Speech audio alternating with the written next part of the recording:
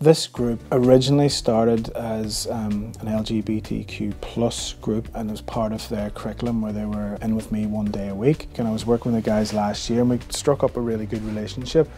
And being able to speak to my managers at Newcastle and get them to maybe try and explore the arts as another angle for working with young people that want to take part in the activities that they provide but maybe don't necessarily feel like all of it is for them.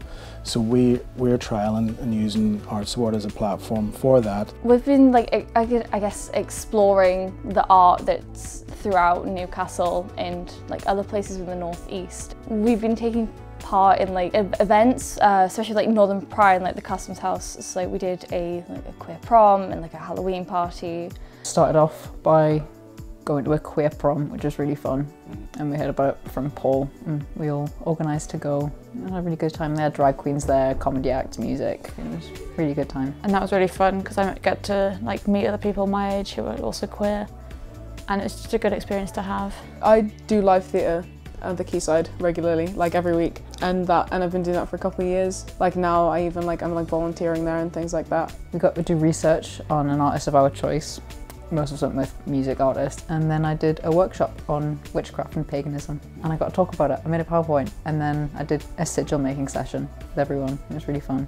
I taught my group how to make earrings. I make earrings at home a lot. I brought in a few different things we can make earrings out of. I've been focusing on drama. Me and Katie did it together, and we put it through.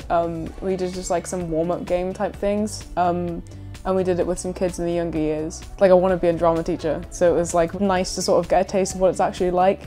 It's been really fun. It's been even just doing it with friends is really nice, and it gave me a lot of confidence to be able to stand up in front of the younger kids. I've really enjoyed it. It's been amazing to have a space where I can be more myself, and then a space where I can express myself a lot more and have a creative outlet, and then also a space where we just have fun and we have a chat about things. Being able to provide them with a little place where they can come in and be themselves, which is what I think is great about doing this, but also what's great about Arts Award in general. You can share who you are and people can learn off that as well, and it doesn't matter if you're into pagan sigil making or death metal or breakdancing or acting or everything in between. You can show a bit about your personality.